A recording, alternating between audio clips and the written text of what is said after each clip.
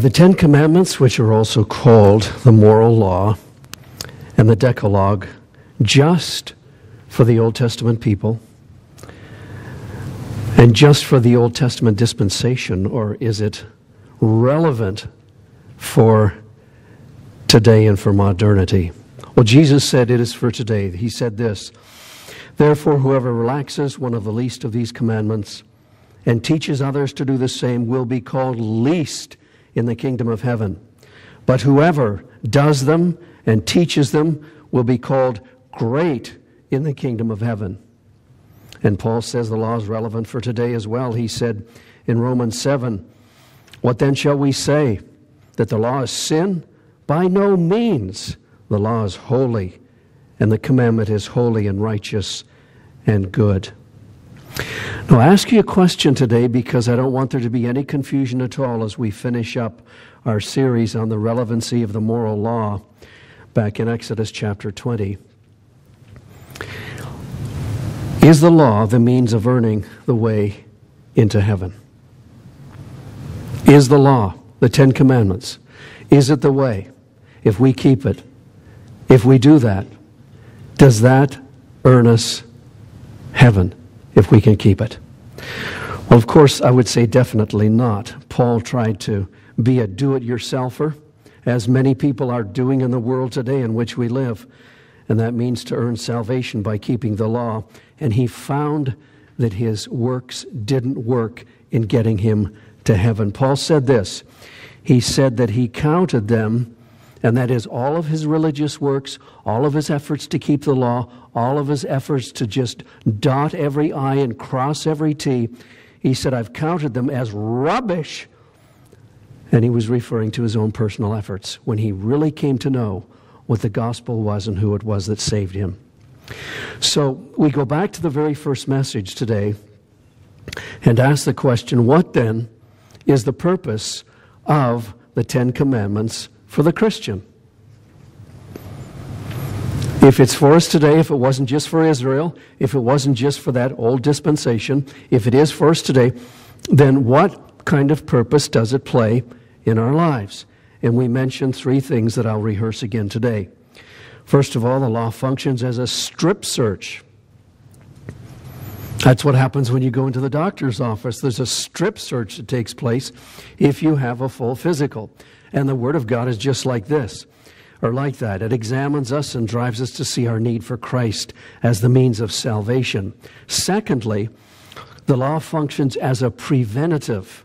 As a strip search, as a preventative, it restrains us from engaging in evil. So it's like kind of a hand there that's inside because the law is written in our hearts. It's in the Word of God. God has put it here. And it kind of is there, and it kind of just pricks that conscience. It kind of says, whoa back, hold it, shouldn't go there, don't do that, be careful what you say, what's your motives in this? And the law very much is like that. It functions as a preventative. It restrains us from engaging in evil. Third thing the law does is this. The law functions as a guidepost. It outlines how our thinking, motives, and behavior are to please God. So if we want to know how to please God, look at the Ten Commandments. If we want to know how to deal with people, look at the Ten Commandments, because the first half of the commandments has to do with God, how to please Him. The last half of the commandments, the Ten Commandments, has to do with how to please God and please other people and the way we should treat them. Now, I want to take a complete right turn from that, so keep that in mind, but it's fitting in with what we're talking about today because of this particular subject, aiming for a perfect lifestyle. That's my subject today, aiming for a perfect lifestyle. You gotta be kidding, preacher. Nobody can be perfect. But what did we just read this morning on the screen? You must therefore be perfect as your heavenly Father is perfect. So I'm not off base, Evelyn, when I say that. Not at all. So let's consider this. A person becomes a Christian by becoming, not by the meritorious work of the law, but by being born again, by experiencing a new spiritual Genesis. You know what the book of Genesis is? It means beginnings. That's what it means. Genesis means beginnings. And so when I say spiritual Genesis, I'm actually saying when a person becomes a Christian, it's a spiritual Genesis. It's a new spiritual birth that they experience.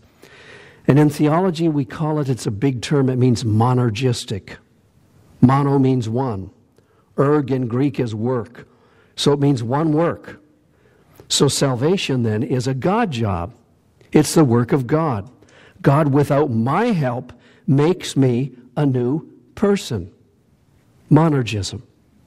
But once we are a Christian, once we bow at the foot of the cross and by faith receive Jesus Christ into our life as our Savior, as our Lord, our Master, the one that calls the shots, and as our treasure, the one that we love more than anyone else.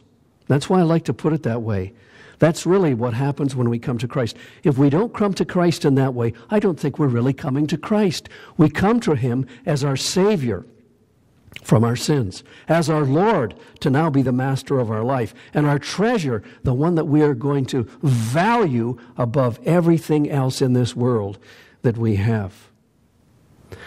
So once we are Christians, we live a different lifestyle that involves a holy, righteous life. And if a Christian isn't producing that, now for periods of time we do go through times where we are unholy, where we find ourselves face down in the mud. We know that. But if it just persists, then I would say you've got to wonder if that person really is a Christian or not. So again, I say this. Once we are a Christian, once we become a Christian by faith in Jesus Christ, relying upon Him for our salvation to get us into heaven, we live a different lifestyle that involves a holy, righteous life. And what we call this is sanctification. And sanctification basically is stripped in two ways. Number one, it means set apart unto God. In other words, we are His here on out. But it also means separated from sin and the world in which we live. There's a lot more to it than that. There's actually positional sanctification and perfect sanctification and practical sanctification, but I won't get into all that this morning. Those are kind of the details of sanctification. But sanctification, different than being born again, which is monergistic, is synergistic. Synergistic. A word made up of two different words again, which oftentimes the Greek words are. And it means a two-person operation. So salvation, coming to Christ, is a one-person operation. It's a God job. But sanctification, being a Christian, living the Christian life, doing a different lifestyle, is a two-person operation.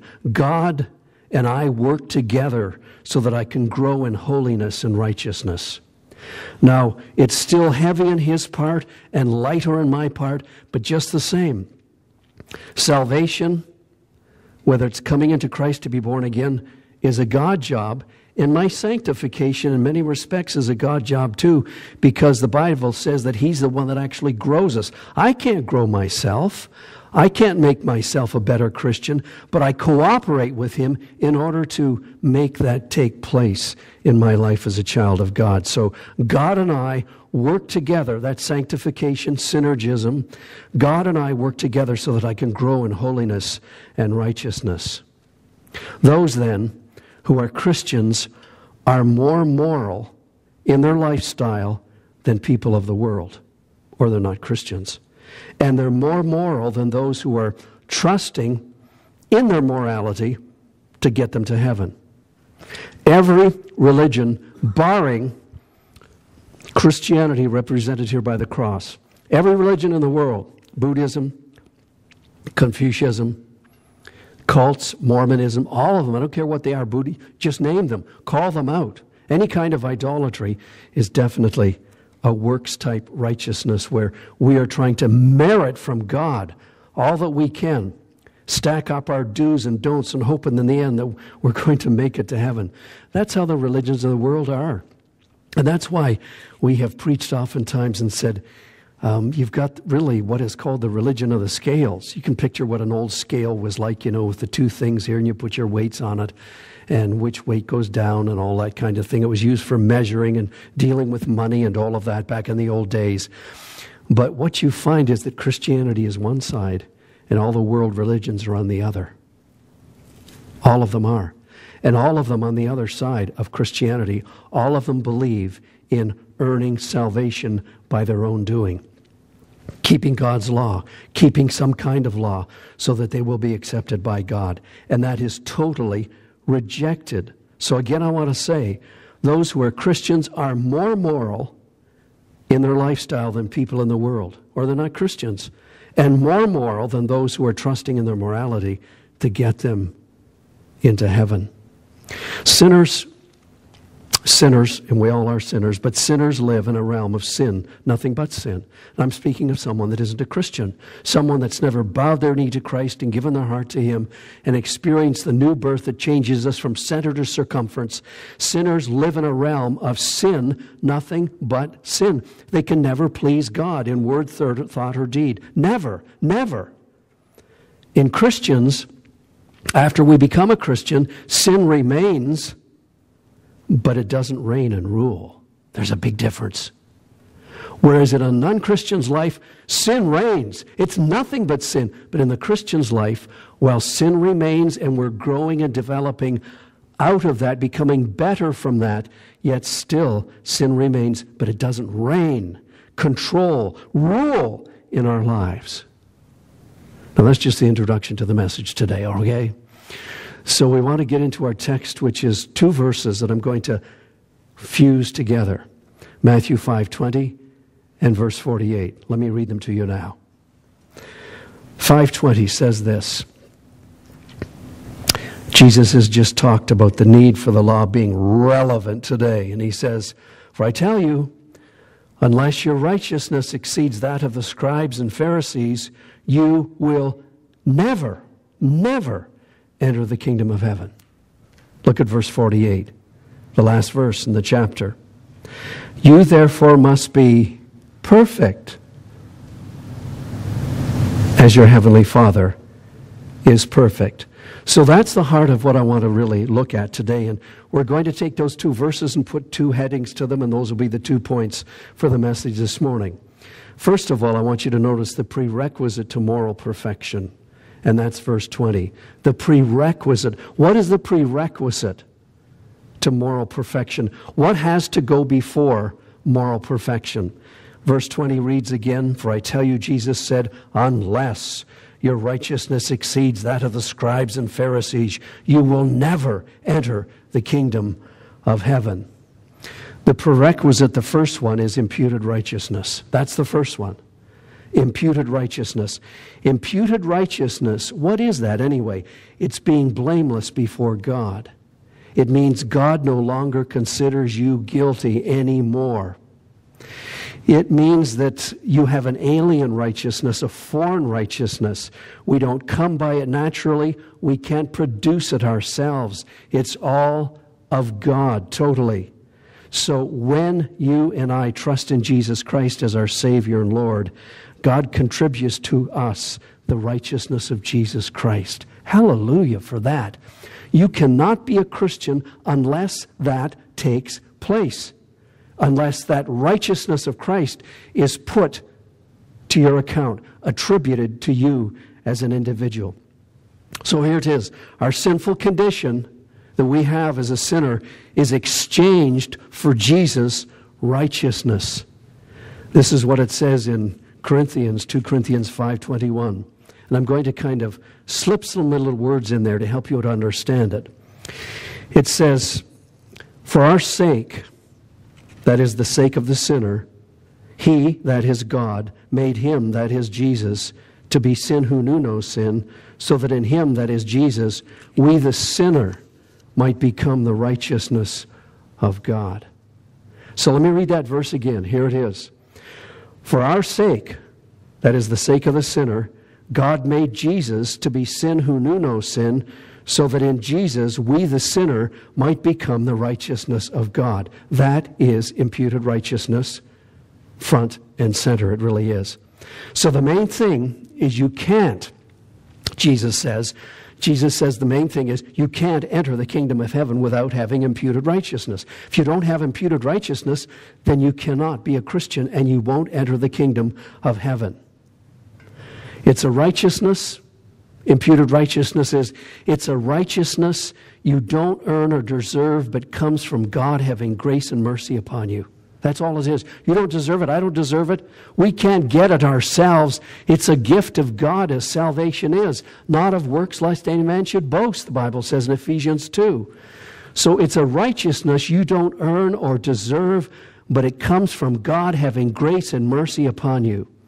And that's what Paul said when he wrote to Titus in chapter 3, verses 4 through 5. He said, But when the goodness and loving kindness of our Savior appeared, he saved us, not because of works done by us in righteousness, that is, keeping the law, but according to his own mercy, by the washing of regeneration and the renewal of the Holy Spirit. So you with me? Here it is. The prerequisite to moral perfection. Before we can strive for moral perfection, first of all, there has to be imputed righteousness. That's the first prerequisite. But here's the second one. The second one. The second prerequisite is exceptional righteousness. Exceptional righteousness. Did you know what he said? What did he say?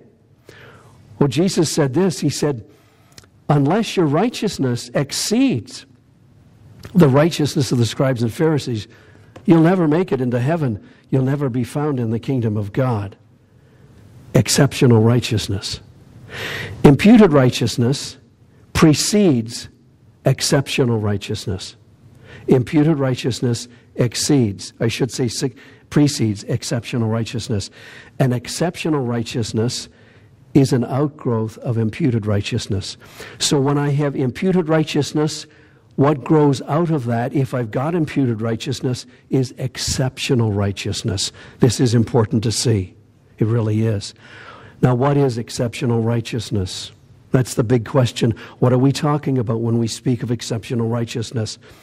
Exceptional righteousness outstrips and outshines the righteousness of the scribes and the Pharisees. That's what Jesus said. It exceeds them. That's an interesting word in the Greek. For example, refers to the overflow of a flooded river. So you get the picture when he says that your righteousness has got to exceed, which he means it's like a river overflowing. Your righteousness has literally got to overflow the banks in comparison to the scribes and the Pharisees. What is really interesting when you study church history and look at the history of the people of God and in the Word of God is this, and that is that before Israel's exile, and remember when I say exile, I mean when they were taken by the Assyrians and wiped out, the north was, and then the south was wiped out by the Babylonians. Remember, Israel was they were gone. There were just a few people left back in Jerusalem. That's all, eking out an existence. But before Israel's exile, before that happened, they were idolatrous.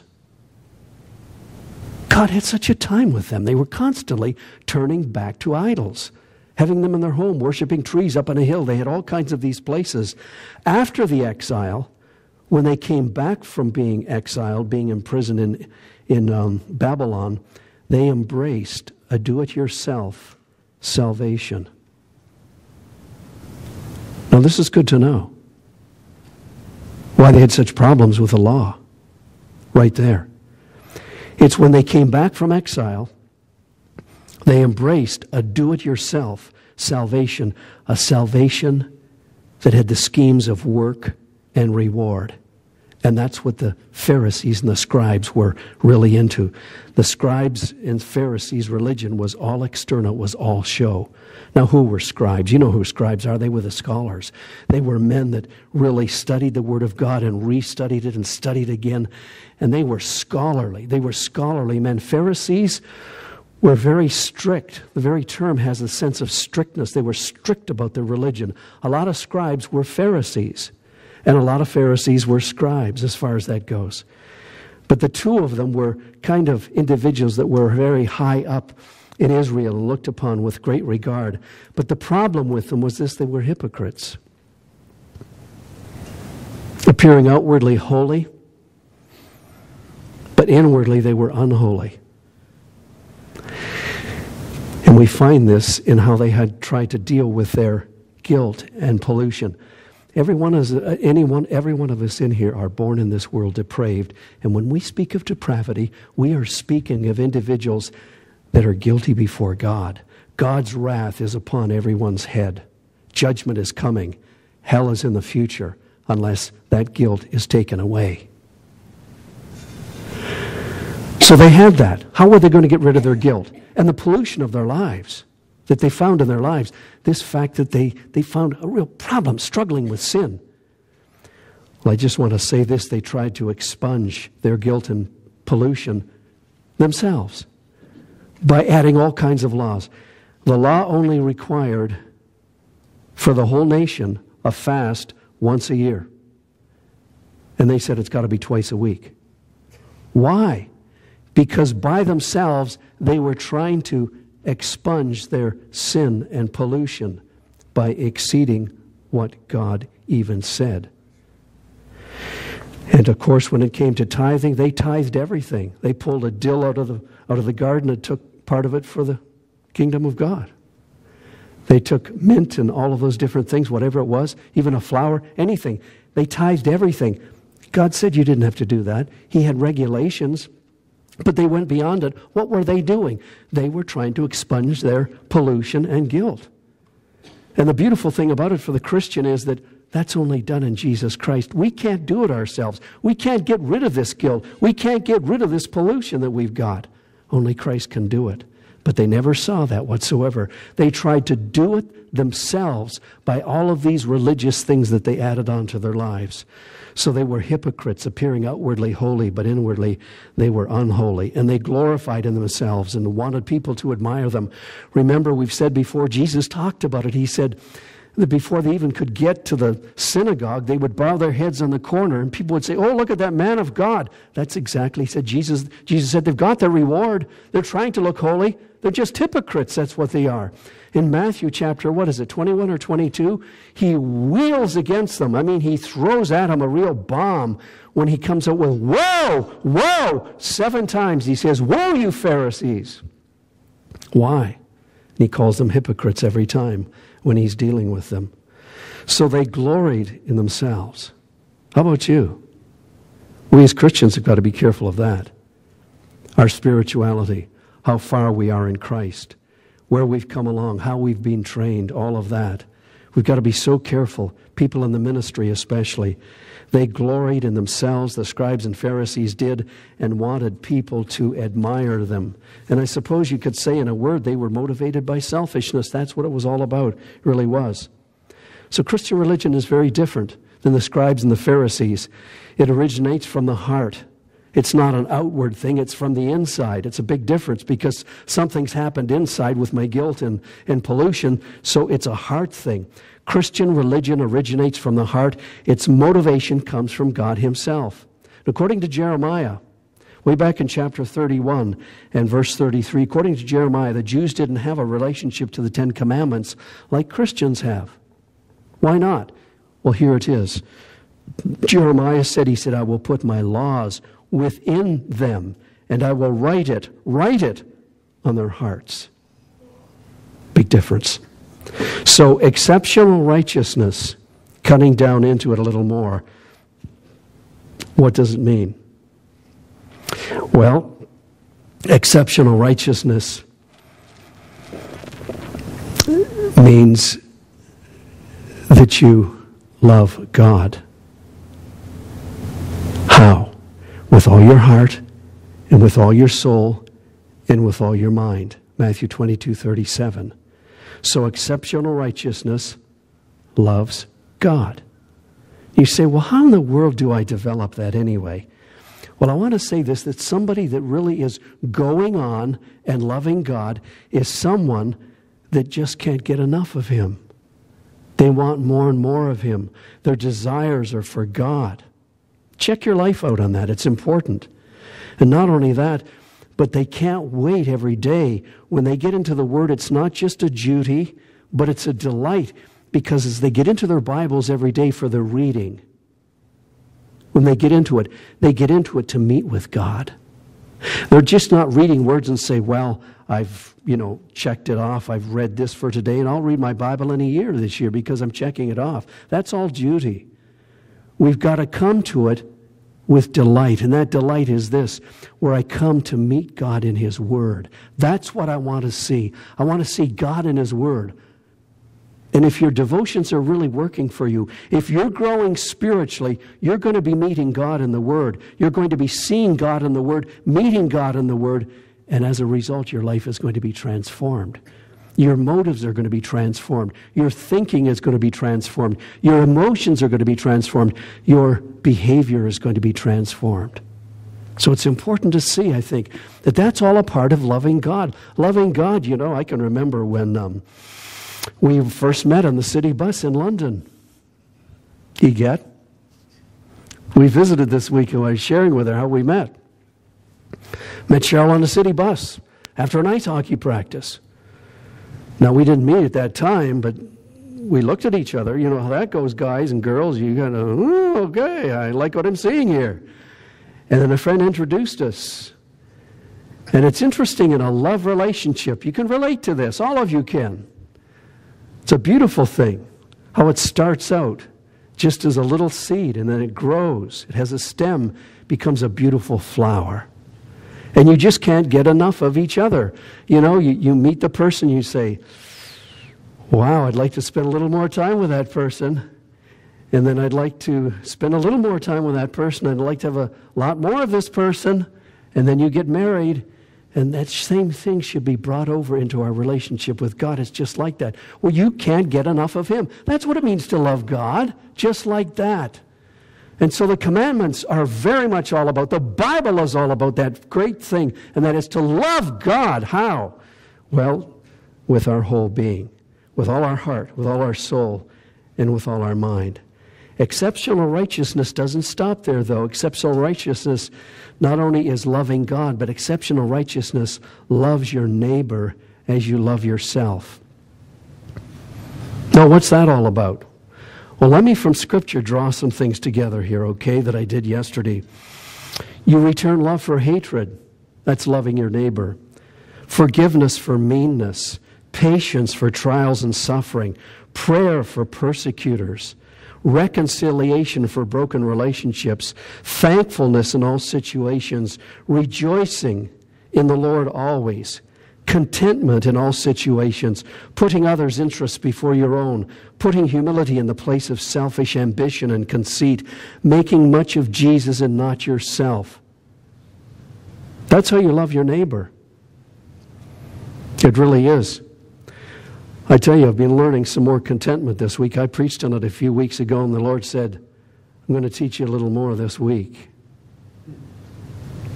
Our backyard is a mud hole. I just had it aerated and seeded the day before the storm hit. Guess what's happened to the seed? Guess what's happened to everything, how it's washed a lot of it away.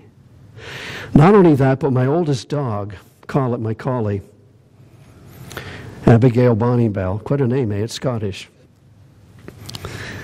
She has a bad back leg, and I have to help her down the back stairs, and I have to lift her back up. Well, guess where I have to go? She can't go down the front steps because we have 8 at the front door. We've only got 2 at the back. So I have to let her down a number of times every day into the mud at the back, because our back has a bit of a knoll, and from our neighbor Brian next door, who's assistant chief of police, his water comes down right on my property. So our backyard is like a mud hole. You could get out there in your bathing suit and have a good fight, good wrestling match. You want to do it? Robert, you get out there? We'll get out there this week and have a good old tussle, a good old mud wrestle. Well, I get out there with her, and first time this happened a couple of times, I was a real happy camper. Because every time I have to wash the dog's feet off and dry them off. And this happens a number of times every day. Contentment. Lord said, I'm going to teach you some contentment. Going to move you along a little more on it. And that's what's happening. So now when I go out with her, I always think of that verse of Scripture that Paul said, I've learned to be content. And I'm saying to myself, Bill, you're learning to be content. You're learning to be content by dealing with the dog in this particular way. Why do I say that?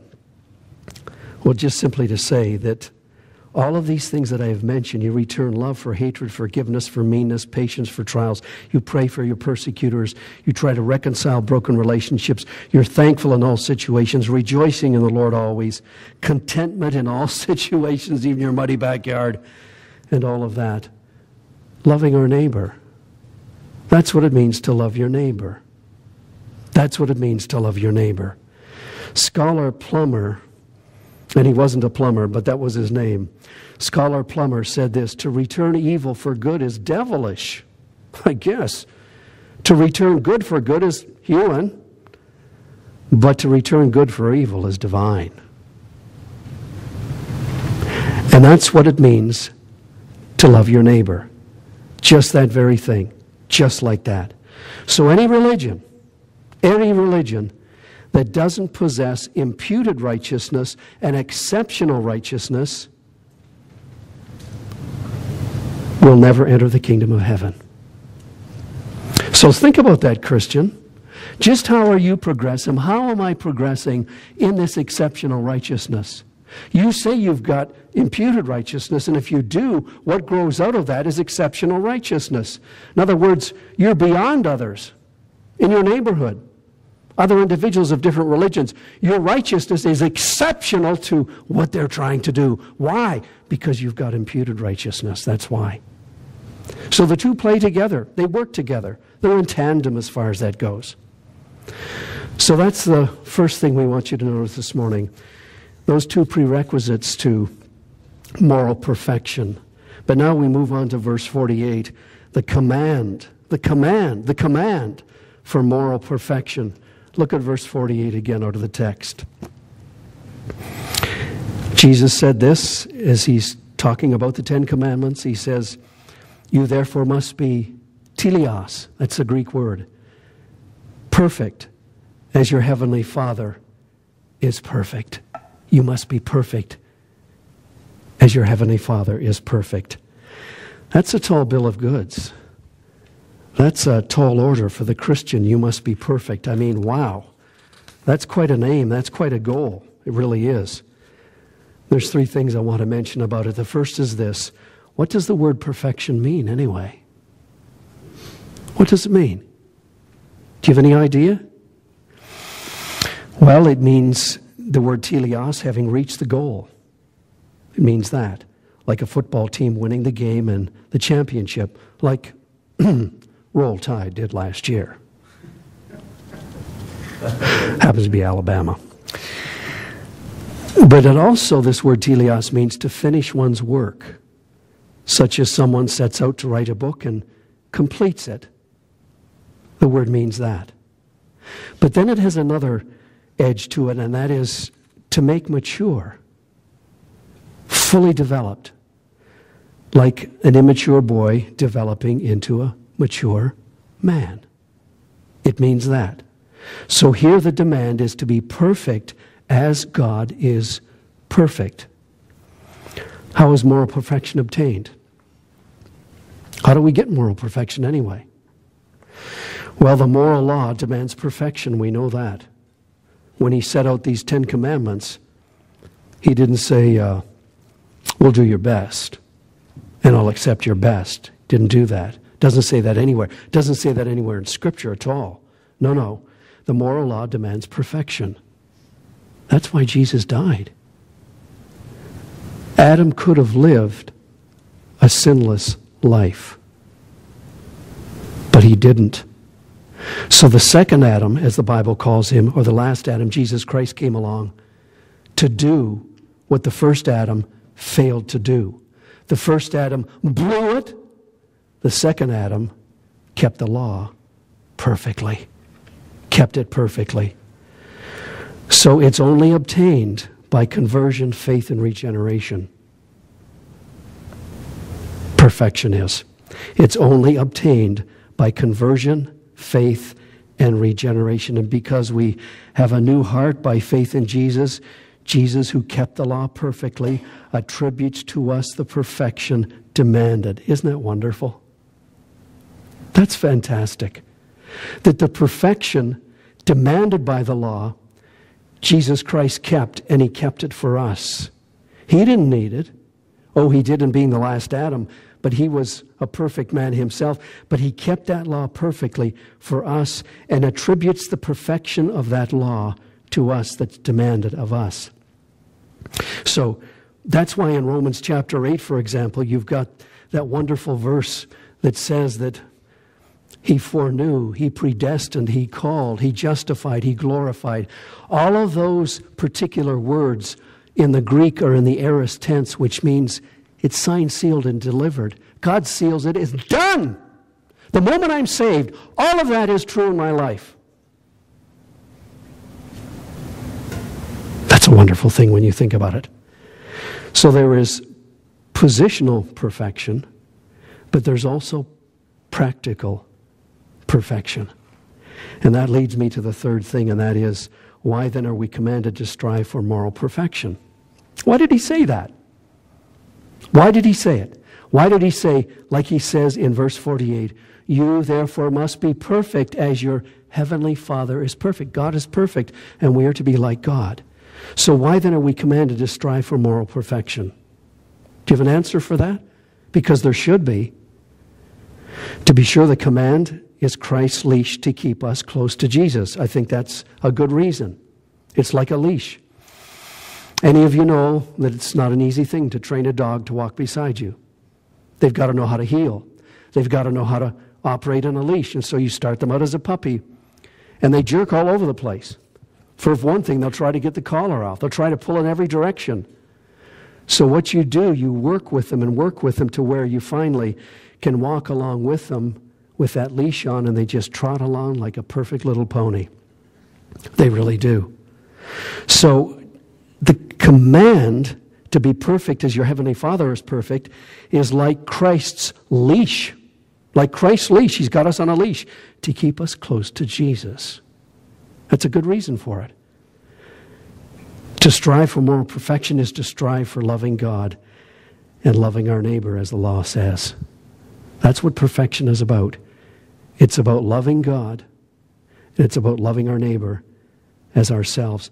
So Paul talked about the fact that the law is fulfilled in this word love. Love is wrapped up in the law. To love God and to love my neighbor. It's all wrapped up in it. It really is.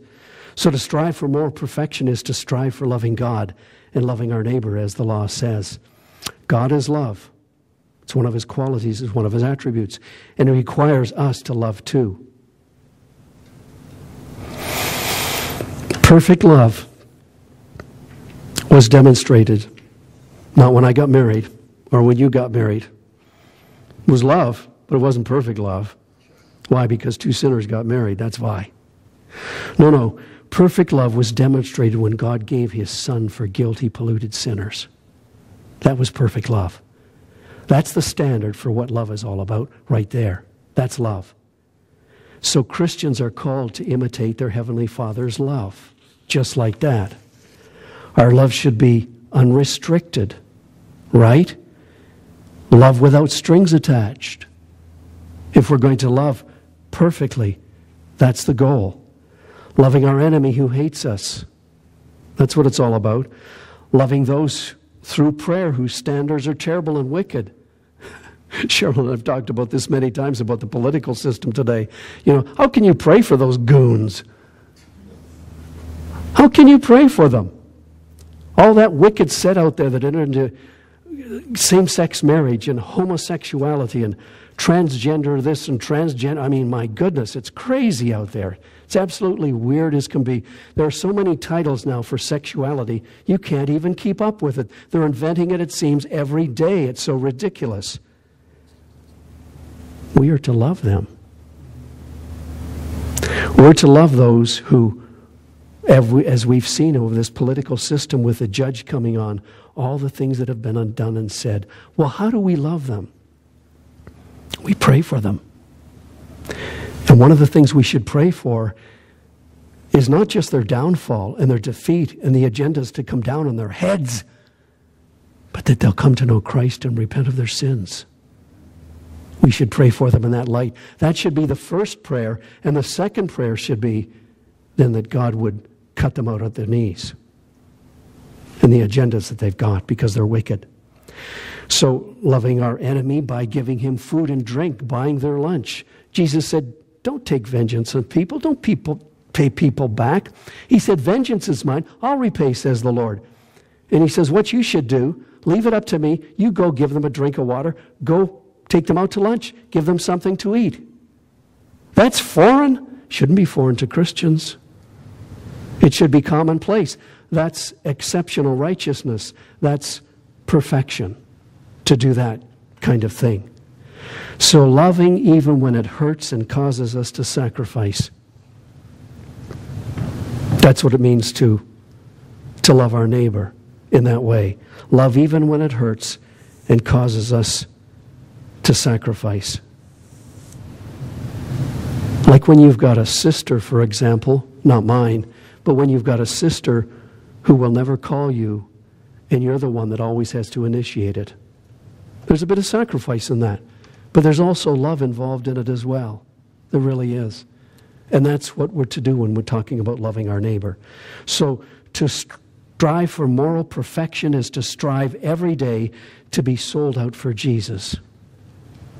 I guess I would say that that's the bottom line right there, what I'm saying now. To strive for moral perfection is to strive every day to be sold out for Jesus. Now, how do we do that? Talk to yourself every day when you get up. I do it. I've made a practice of it now for a while. Have a pet scripture, a favorite scripture, that every day when you get out of bed, you say to yourself to start that day off. And another thing I would say and encourage you to do is just this. Getting upon the altar of sacrifice every day. Every day the Jews had to go out, had to get that animal, cut its throat, bleed it, pick it up, put it up on the altar of sacrifice, and then they had to cut it up into its various parts. And I just want to say, when we're talking about being sold out to the Lord, there's got to be a sense in our heads where every day we talk to ourselves and we bring ourselves to that place every day where we, as it were, get up on that altar and say, Lord, I'm yours again today. No matter what happens, I'm yours. I'm your sacrifice. I'm your living, holy sacrifice today. What a difference that would make in your life and mine, wouldn't it? If we came to everyday life, instead of getting up and grumping about the little sleep I got or what happened or what I've got to do and this telephone call that, so many of us are no different than unsaved people when it comes to that. We are to be different. We really are exceptional. So let me say again, to strive for moral perfection is to strive every day to be sold out for Jesus. Now, it almost goes without saying, we will never in this life reach perfection, but it remains our goal to progress in holiness and righteousness with great passion and zeal. If anyone, I would say, could have earned his way into heaven, it would have been Paul the Apostle. Don't you agree? When you read Philippians chapter 3 and you look at his life, it's amazing. He tried so hard. But Paul confesses that with all his effort, he had not reached perfection, even after he'd become a Christian. And when he writes Philippians, he's not a little young dodger then. He's an older man. He perhaps was soon going to be facing death at the hands of the Romans. And so as he writes this, after what I've been talking about, being every day getting up, putting himself on the altar, sold out to God, he still says this, not that I've already obtained this or I'm already perfect. He said, no, that's my aim, but I press on to make it my own. And that's our supercharged effort that he's talking about here. It's like when I used to run sprints. I used to be a sprinter. I wasn't a distance runner. Still I'm not. I do 31 minutes in the treadmill, and there's another lady I know over there, and she actually makes this machine stop. She goes so far. They have to reset it for her. This happens every day. I only go 31 minutes. That's all I can take. I was a sprinter, where you get into the blocks and zoom, you're gone. for 100 yards or 200 yards, whatever it is. And I always was trying to, what? Better my goal, reach my goal. I was trying to beat someone that was ahead of me. That's the way it is in the Christian life. That's what we're talking about when we talk about perfection. So like Paul says, he confesses that all his effort in the Christian life to become perfect, he hasn't reached perfection yet. When he says, not that I've already obtained this or I'm already perfect, that's my aim, that's what I'm after, that's what I'm gung-ho for. And he says how he's gung-ho. I press on to make it my own. And that's a supercharged effort he's talking about there. So, simple question as we wrap it up today.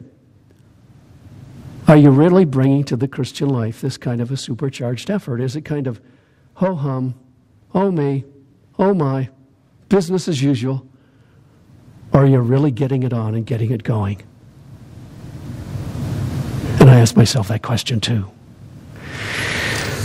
So I simply ask you, dear ones, today this question: will you commit to aiming higher than what you are right now? Don't aim low, aim high. Aim high. Go for gold. Aim for a perfect lifestyle. A song I used to hear sung a lot at English Keswick was this one I'm going to quote now. We're going to have to learn it one of these days, Steve. It captures, I think, what we've been talking about. And in a minute, you're going to put it up on the screen, aren't you? Just when I get to it. Listen to the words carefully, would you? Not I, but Christ, be honored, loved, exalted. Not I, but Christ, be seen, be known, and heard. Not I, but Christ, in every look and action. Not I, but Christ, in every thought and word. And then the chorus goes like this. Oh, to be saved from myself, dear Lord. Oh, to be lost in thee. Oh, that it may be no more I, but Christ that lives in me. Striving for moral perfection. That's what Jesus said we have to do. And I want to say this. If we're not doing it, you need to question whether you're a Christian or not. Seriously. May we pray.